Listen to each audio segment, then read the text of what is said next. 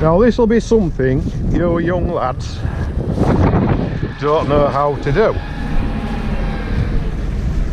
and that's tie one of these, a rope.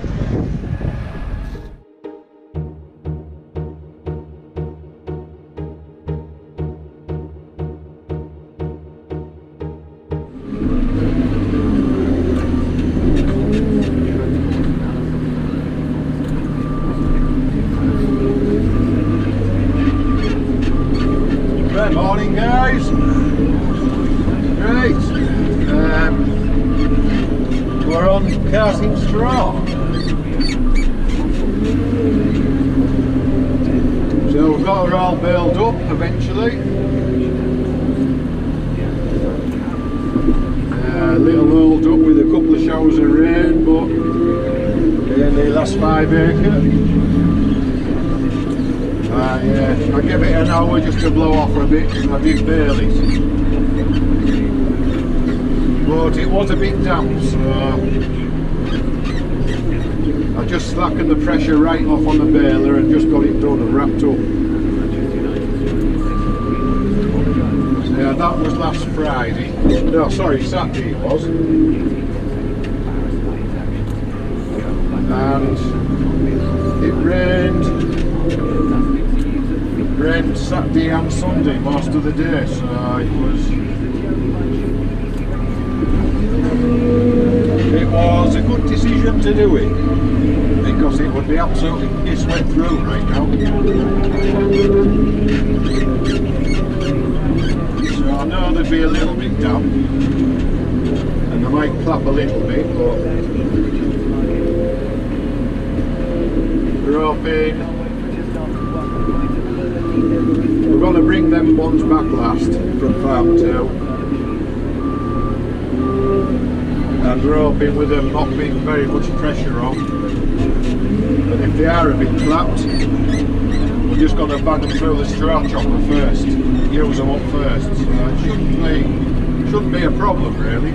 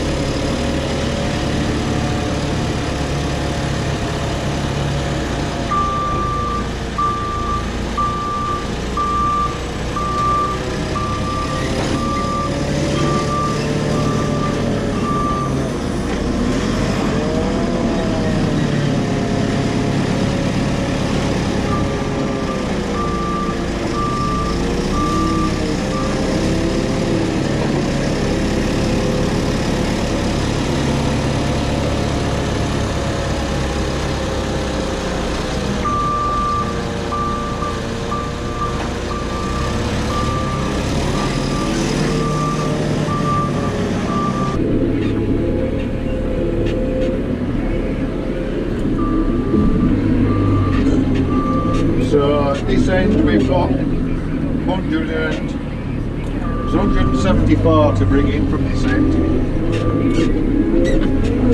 Then we'll go up to farm 2 and bring them back here. There's 275 I think up there.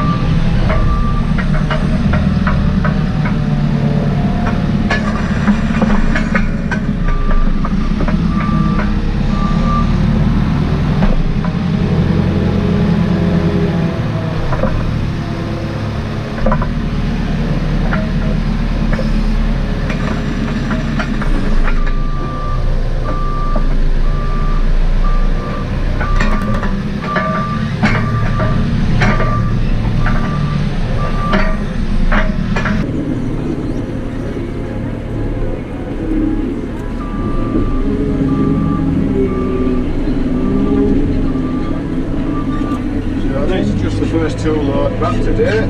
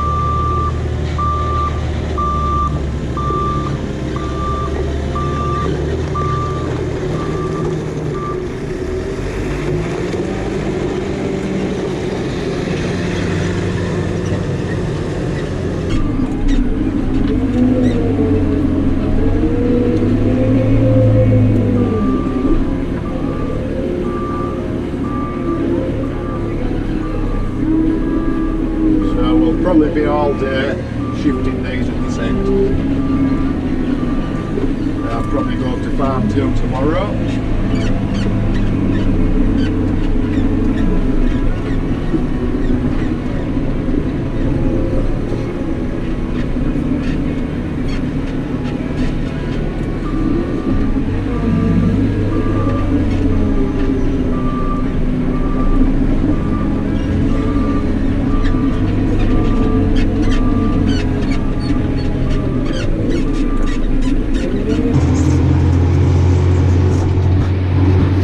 We're on our way back to the field. Had a quick lunch. The loader tractor has just gone a few minutes in front of me.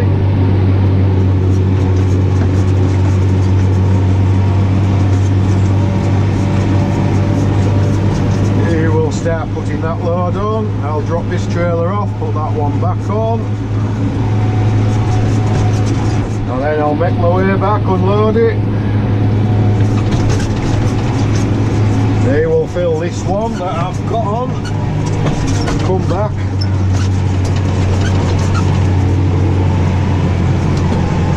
Tidy all my shit up in here.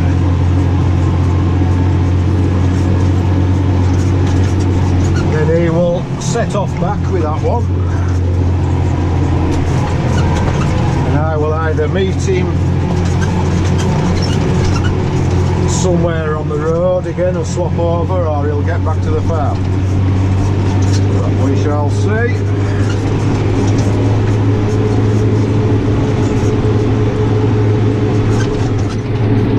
So this field we're going to is a field that we bought the standing crop off another farm.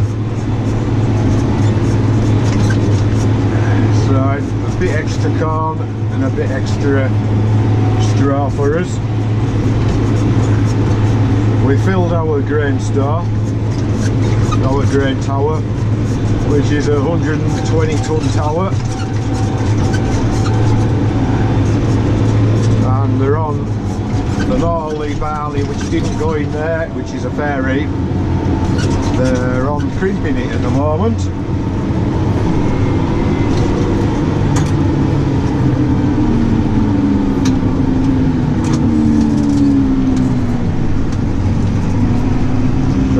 This field isn't too far away, it's only 5 minutes on this main road.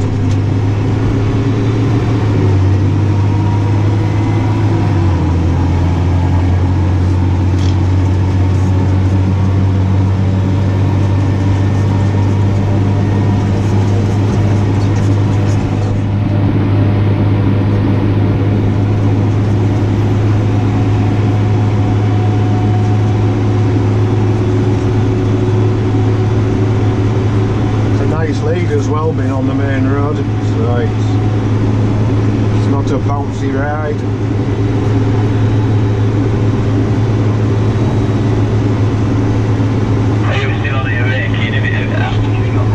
Traffic isn't too bad either, really, to be fair.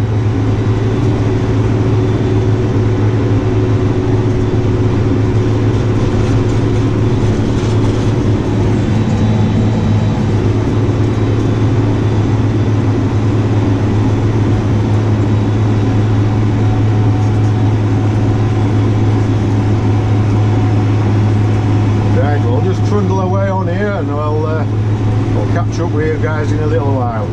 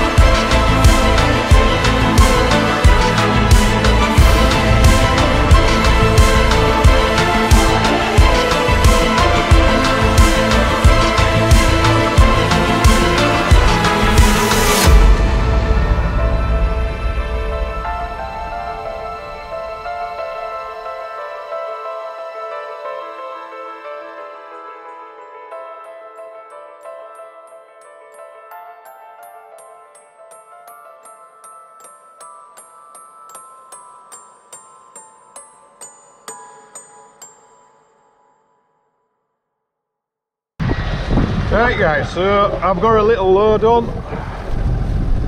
It's 2 little loads to finish this field, and what I thought I'd do this one is, now this will be something you young lads don't know how to do, and that's tie one of these, a rope. What I thought I would do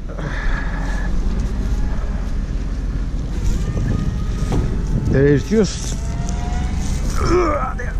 too hard to climb up there. I was just going to strap my backends on. I'll tie them on. What I thought I'd do for you youngsters who've grown up with ratchet straps all your life is tie a twitch knot or a trucker's hitch. So I think you can see what I'm doing. I hope you can hear me for the wind. So right, so I make a loop like so, put it on there, feed it under and up, pull that like so.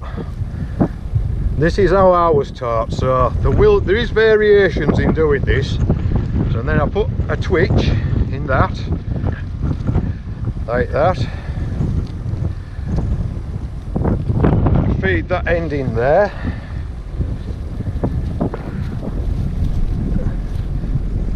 see that's got that. Then I run a loop down to my hook,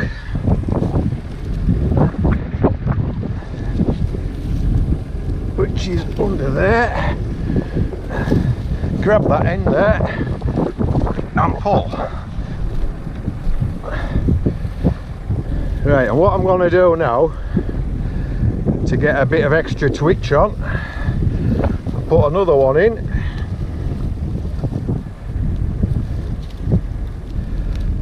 again pull that end through there, go around the hook again, and then pull again. So I'm doubling my pulling power with 2 twitches in, like putting 2 block and tackles in, winching something. And then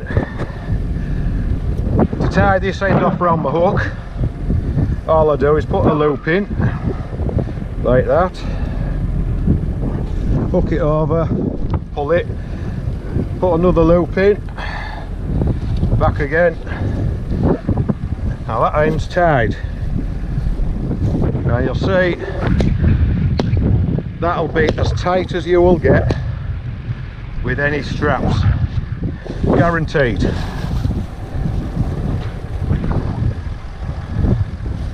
Then I will sling this over there, find your hook under there, put a loop in like that, pull it, that takes that bit of slack up, put another one in,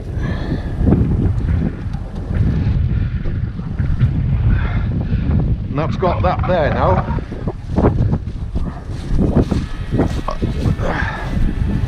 Then I'll go around here.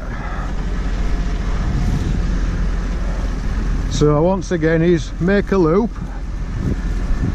place that cross like that, put it underneath and up, pull this loop down so it's tight, put a twitch in,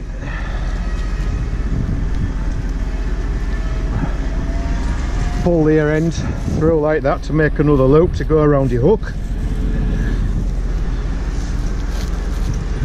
See, there is other variations of this, but this was the way I was taught, and this is the way I know. And then just pull him down, put another loop in your rope over the hook, pull it, another loop, pull it, that's tied. There's naught to worry about with that.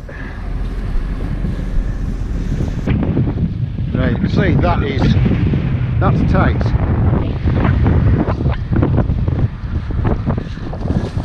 So, well, I hope you could see that alright, what I did there. So that's for all you youngsters who've never experienced ropes. All you've grown up with is ratchet straps. Well, that's the way we used to do them. You can see there we've got that first twitch, then I pulled, then I put that second one in, and that doubled the pull on the rope. So yeah, you know, you're doubling your pulling power. And that's how we do that. I just thought that might be... I just thought that might have been of interest to some of you guys.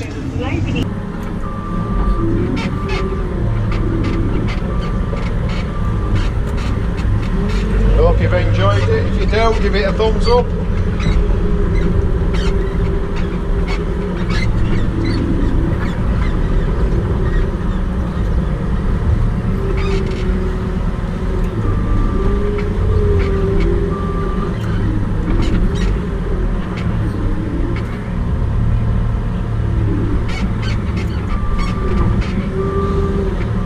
And we'll see you on the next one.